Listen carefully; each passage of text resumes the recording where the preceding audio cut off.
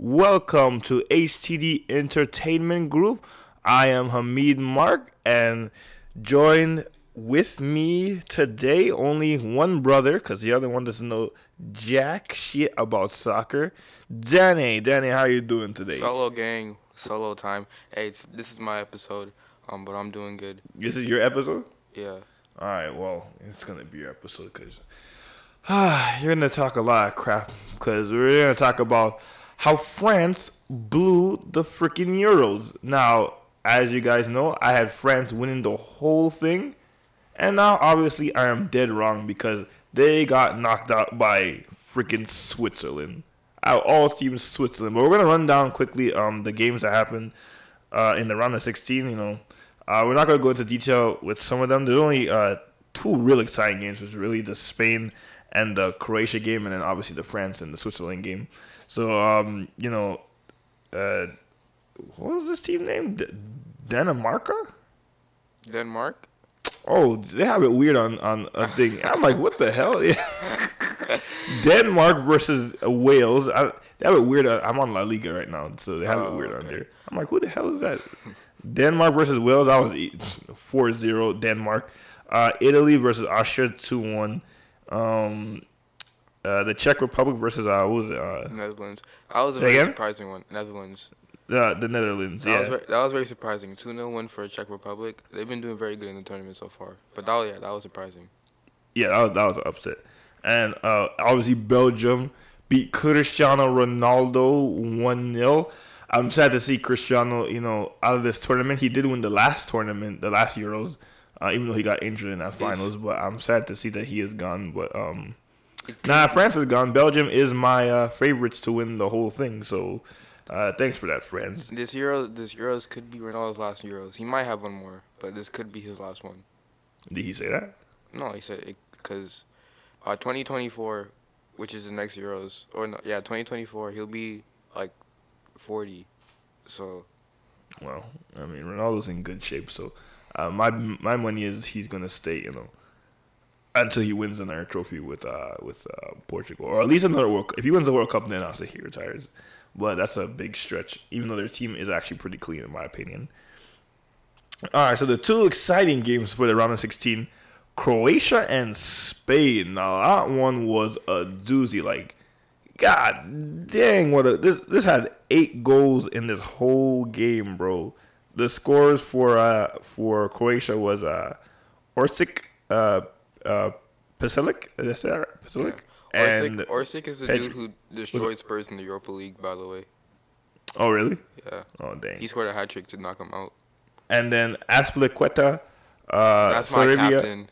Huh? That's my captain. Shout out Aspilicueta. Trash. Torres, Alvaro Morata, and Orizabal. God, I'm butchering some of these names. How do you say Orizabal, right? I don't know. Yeah, that game was crazy. I had Croatia winning that game at first. Yeah, I had Croatia before the game started. I had Croatia winning that game, but Spain came out to play, and Morata finally broke his bad shooting form by scoring some goals. So I'm proud for España. They're gonna make some noise in the tournament. They ain't gonna win, but they're gonna make some noise in the tournament. Who are they playing next? They're playing. Oh, they're playing Switzerland, right? Yeah, they're playing Switzerland. Yeah, they're playing Switzerland. Yeah. But about the game, first off, their goalkeeper messed up with the first goal because it was a bad own goal. But then they recovered. That goal was trash. Then they recovered. The goalkeeper was good for the rest of the game, though. He was really good. But then they recovered. I'm happy my captain, Aspilicueta, scored. Shout out Morata for scoring. And that's pretty much it. But great comeback by Croatia. They played a good game because they were down 3-1 and they came back to send it to extra time. Yeah, that game was a doozy. But let's just England beat Germany 2-0. Kai Havertz was disappointed. Kai Havertz was the best player out there, but nobody could help him. Timo Werner, the best player out there was Bukayo Saka, the number one player in England. On Germany. On Germany. Germany's just sorry. No, Kai Havertz was the best player on the pitch. Oh, really? On that trash performance? Yeah, and Thomas Muller and Timo Werner could not help him.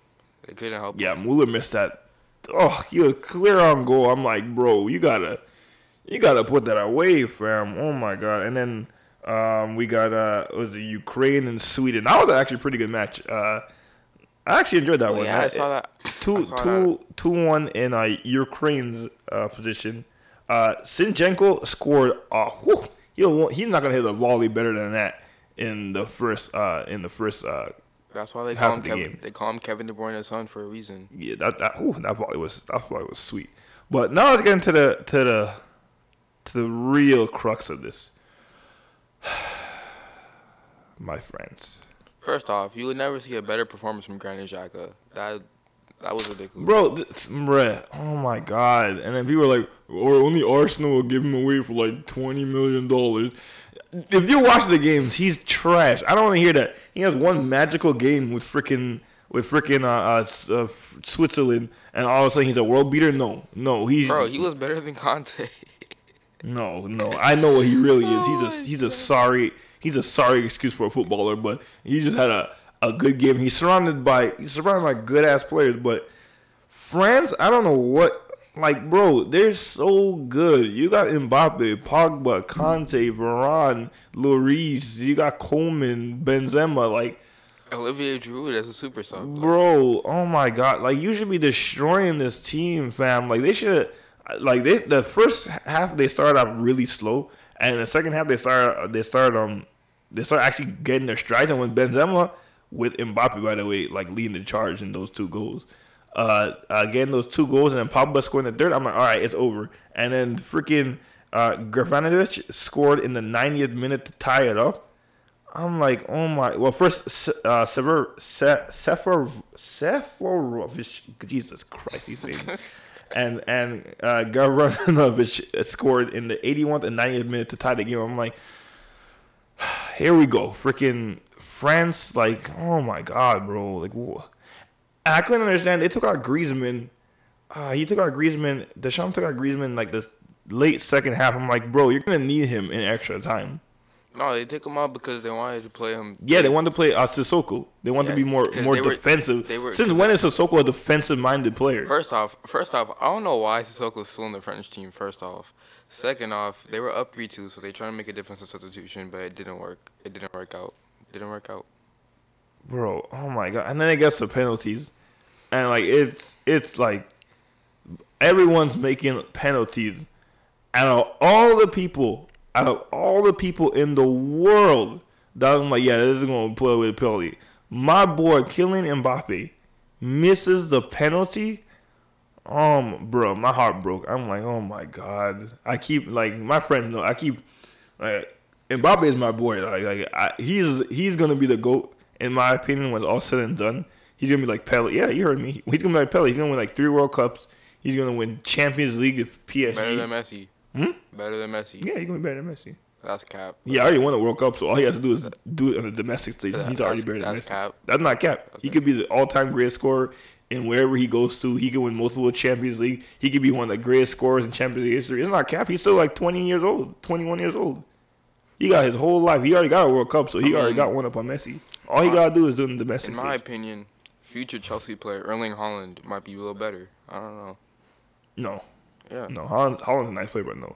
But when Mbappe missed that penalty, I'm like, oh my God. Like, there goes my prediction. There goes my freaking Mbappe goat talk. Cause if he won the European Championship with France, that would have been a good little cap to his great career that he's gonna have. But now, I mean, he's gonna have more European championships, obviously. But like to Switzerland, and oh my God, when we saw Xhaka, we let him go for freaking Twinkies and some Skittles.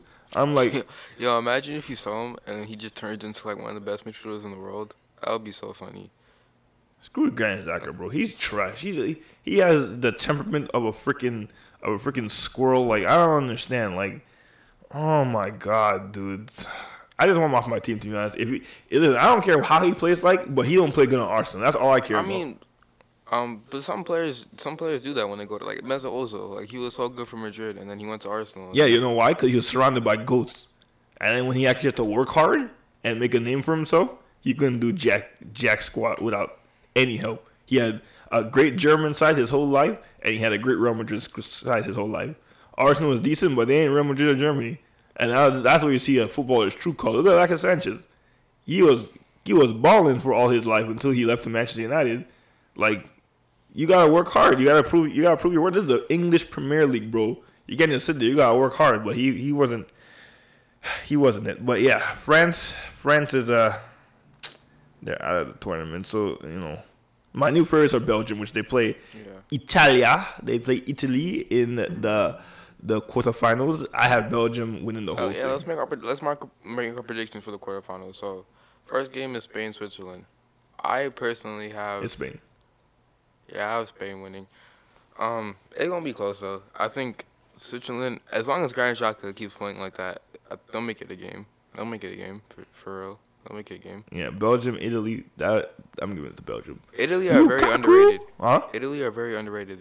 They're doing a lot right now, but De Bruyne is injured, and Eden Hazard's injured, so that could give Italy an edge. But a little bit, but I think you got Jürgen Hazard, you got Lukaku, you got what's his face? Mertens or whatever. Mertens. Yeah, you got Mertens. I think they got a good enough squad. Cause I already know what their talents are gonna do. They're gonna not park the bus, but they're gonna play very defensive in that game. So I got the Belgium. Italy's a team Italy's a team who likes to keep the ball, so they might try to keep the ball. It might not work out, so they might not keep a lot of possession, but they'll try to keep the ball. But it's a very close one. I think it might go to extra time, but I got Belgium winning probably like 2-1. 2-1? Yeah, I got Belgium winning 2-1. Then you got the Czech Republic versus Denmark. I'm rooting for Denmark because I'm rooting for Denmark. I think they're gonna win. I think Czech got lucky the last round. They're gonna win. Denmark should win that. Czech's actually really good. They top the group with England in it, and England are really good. But I wouldn't be surprised at all if Czech win. Yeah, but I'll go Denmark. And then we got England versus Ukraine. No, I'm joking. Bro, you better stop, bro. It's hard to support freaking England because a lot of players in that team I don't like in the league anyway. So I'm like, ugh. Nah, it's different. When it comes to country, you just have to forget all about all of that. Yeah, they have to forget about it. I don't have to forget about Jack. I ain't from England. All right, yeah, you're right. So, freaking Harry Kane, Raheem. I can't say. The only one I like on that team is Saka. I can't say any of those players on the team. What did Mason Mount do to you?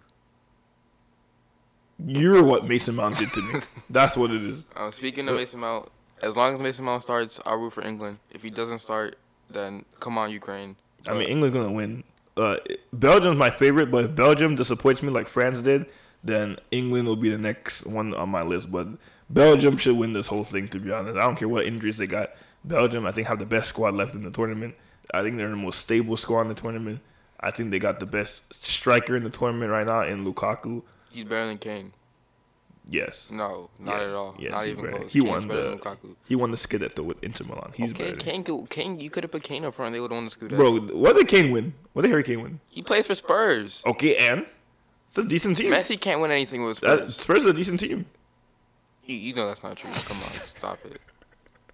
I couldn't even say that with a straight face. It don't matter though. I think Lukaku is better than Harry Kane, or at least he's in better form. He's not. Yes, he is. So that's who I got. So yeah, that's France. Like venting about my good old swaggy France team and Kylian Mbappe. It's alright, Mbappe. You're young, bro. You're gonna have many more opportunities to kill everybody in this league, in this tournament, in soccer, in world football. You're gonna win more trophies. You're gonna win another World Cup. I'm telling you right now, France, Qatar. That's right. Portugal all the way. I won't be mad if Portugal win, but no, Ronaldo's too old, and his team, bro, his team's not good enough to be, not well rounded enough, I should say, to win the thing. If they win, I'll be happy for him, and then he'll be the GOAT at least until Mbappe, does more in his club. If Ronaldo wins World Cup, you think he's the GOAT? Who? If Ronaldo wins the World Cup, you think he's the GOAT? I mean, I think he's the GOAT already right now, but you think he's better than Messi? Yeah, he won a European championship with. Wow. He won a European championship with freaking. With Messi can't with Portugal, he's won multiple times with Manchester United, Real Madrid, and Juventus is up and down. But I mean, he's old at that point. He's the highest goal scorer in the Champions League. Yes, I think Messi scored 90. Messi scored 91 goals in a calendar year. You know how insane that is. I know that's crazy.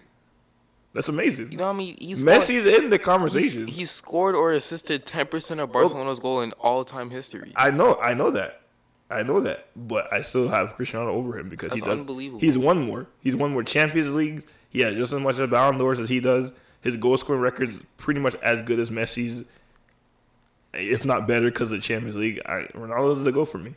Until Messi, if Messi wins the Copa America, then I'm gonna change my opinion. But Ronaldo's the goal for at the moment. Until Mbappe. Definitely not. Well, I think so.